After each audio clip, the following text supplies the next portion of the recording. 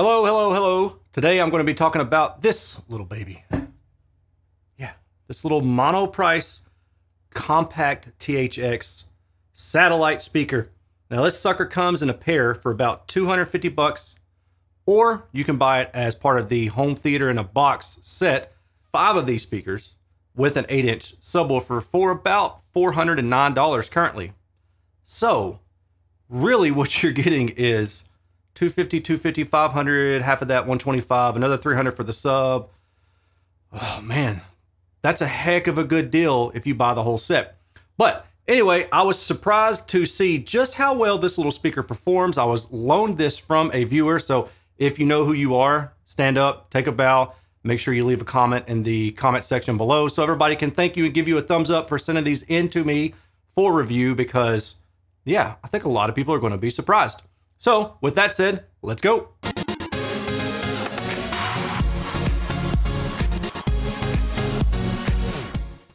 Just look at it.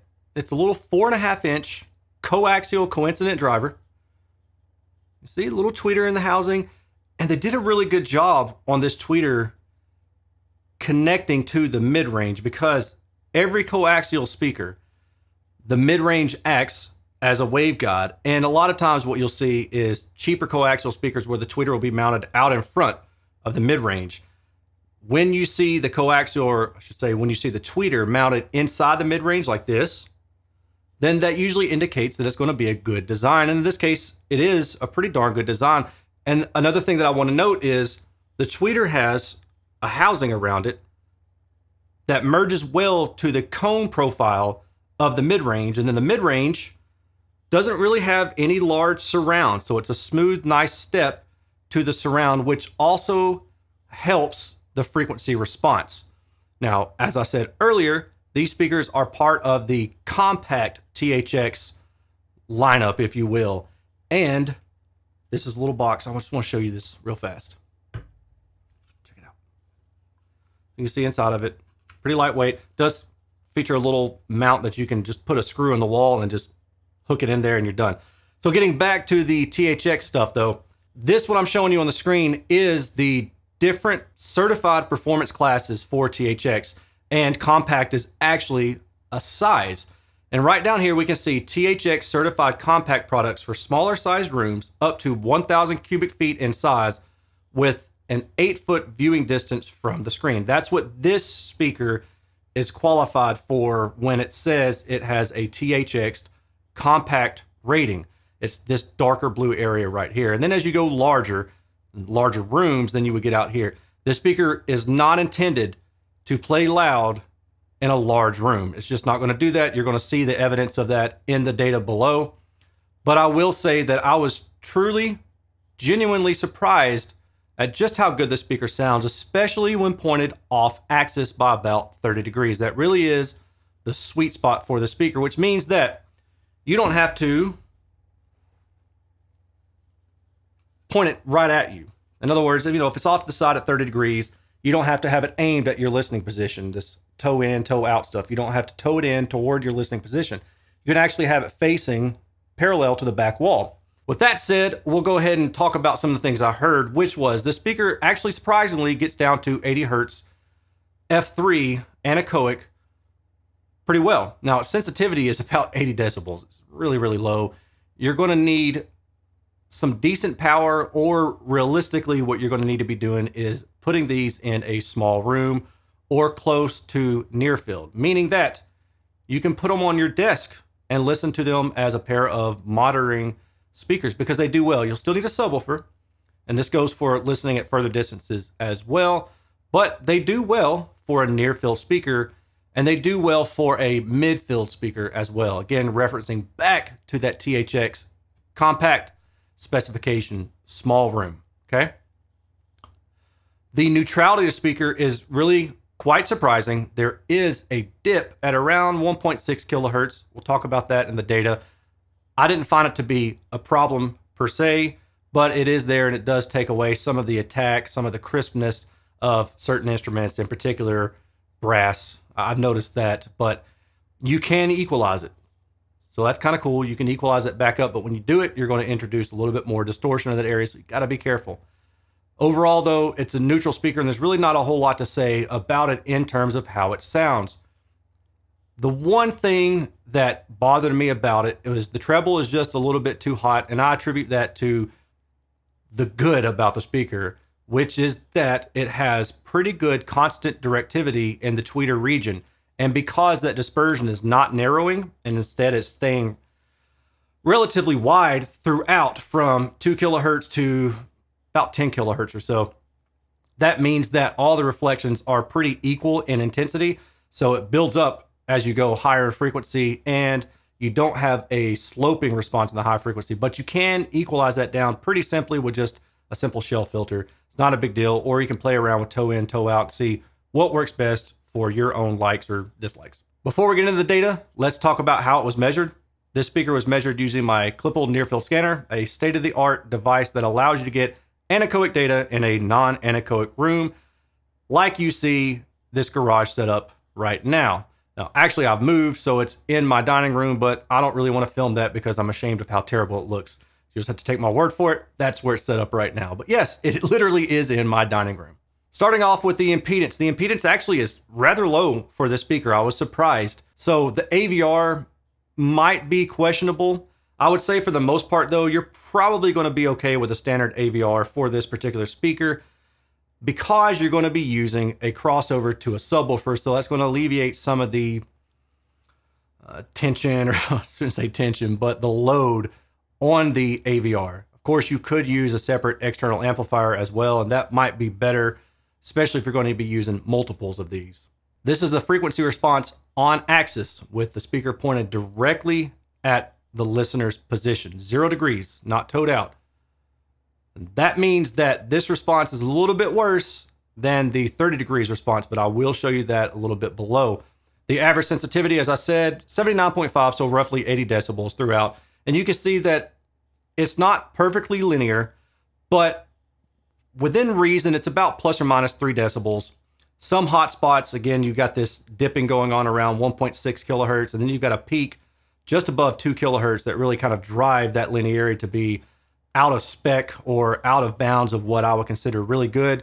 Again, it's a small satellite speaker, retails for about $250 a pair, or you can buy the whole 5.1 setup for $409 at its price. That's not too bad.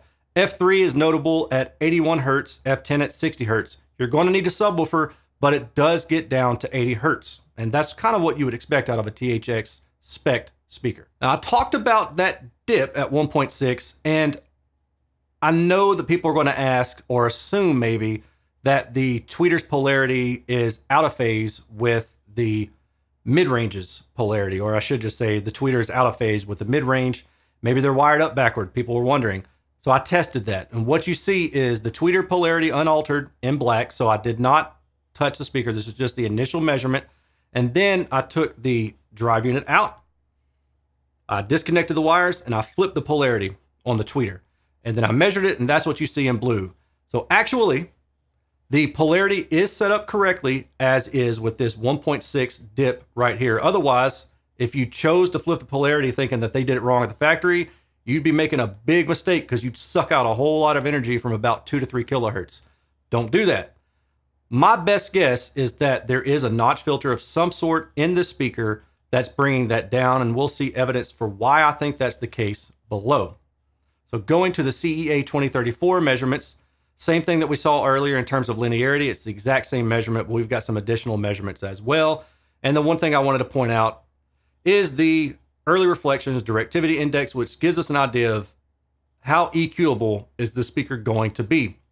Now, this is pointed directly at you on axis. And for the most part, you know, it looks pretty good. You get up to this crossover region and there's a little bit of a step, but it's not severe. So I'd say for the most part, you're going to be okay to equalize a speaker to your heart's content.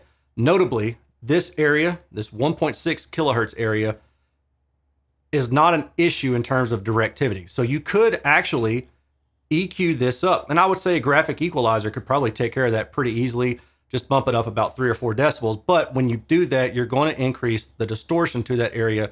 I don't know if that's a good thing. Now let's see what happens when I turn the speaker 30 degrees off axis. This is what you get, and it smooths out a good bit more. I'll flip back. and then back to 30 degrees, 0 degrees one more time, and then 30 degrees again. Now, it smooths out. It looks much better than it does at 0 degrees. But the main thing is, look how smooth this early reflections directivity index is. This speaker is going to take extremely well to equalization. You're going to be fine to equalize it and alter the sound profile to your liking. And that's good because this is the estimated interim response, which is going to kind of give you an idea of the tonality that you can expect in the seated position in your room. 0 degrees is black, 10 degrees in blue, which is pretty much the exact same thing as black. And then 30 degrees is in red. So we can see that the red again smooths out. There is a little bit of difference in the higher frequency, but there's a bunching up of it around 1, 2, 3, 4, 5, about 5 to maybe 7 kilohertz or so. It kind of stacks on top of each other. So right in there is going to be not a lot different when you turn the speaker on versus off axis, but you can equalize this area down, this up through here. So this kind of gives me an idea of the trend line of the sound compared to the mid-range. Compared to the mid-range, the high frequency is going to sound a bit bright, but like I said, you can just EQ that down without any problem. You're going to be using the speaker as a home theater and box type setup for a small room. Your AVR should be able to take care of this, no problem at all. This is the horizontal dispersion at about plus or minus 70 to 60 degrees, depending on what frequency you're talking about. Everything looks good here to me. This is the vertical dispersion. This is pretty much the exact same thing as the horizontal dispersion, maybe just slightly different. And you got about plus or minus 60 degrees to 70 degrees, again, depending on what frequency you're talking about. In other words, you can aim the speaker pretty much however you want to. You can sit above or below it pretty much however you want to or you need to in your room. And you're going to hear roughly the same sound profile. It's not going to be identical, but within about plus or minus 30 degrees, vertically and off to the side, the speaker is going to do very, very well. Here's where we have problems: distortion and compression. Starting off with distortion, the speaker, low sensitivity, going to take more power to drive to get high volumes. The distortion does not look great at 86 decibels at 1 meter, and then at 96 decibels at 1 meter, it's really bad. Again, an indication that this speaker will not be good if listened to at high levels or far distances. Multi-tone distortion, really high, probably one of the highest that I've seen so far. And then if I cut it off at 80 hertz and above, it does bring some of that mid-range down, maybe just a little bit. Let's see. Not a whole lot, but maybe just a little bit. The interesting thing though is how the high frequency is increasing there. And I'm starting to notice a trend with coaxial drivers where they do that. And I'm starting to wonder, am I showing now the modulation effect of the mid-range as a waveguide? Could be. Worth noting though. Now, if we look at compression, this is probably the worst compression I've seen, short of using a limiter. So what I'm getting out of this is the same thing that I've gotten out of the distortion. Don't expect to crank these up. And also make sure you use them with a subwoofer because the low end is going to go crazy. When I tested this speaker for my compression testing at the 96 decibels, I didn't hear a lot of mechanical issues from the driver. But at 102 decibels, I thought I blew the speaker up. I really did. I was surprised that it could handle it because of the noise that it made when I swept it. I really did. I thought I blew the speaker up and I was like, well, that kind of sucks. But luckily I didn't. And that's it for the data. If you want to see the rest of it, I'll have it on my website soon, if not already by the time you watch this video. In conclusion, 250 bucks a pair for these little dudes. That's a pretty good deal. But the $409 for the 5.1 setup that includes an 8-inch subwoofer, which I will be reviewing very soon separately, that's a no-brainer. For a small room, say you've got an apartment or a bedroom or something like that, no-brainer. I mean, I have, you know, like it's hard for me to say that this cheap speaker that cannot take power is a no-brainer. But again, it's all about the context.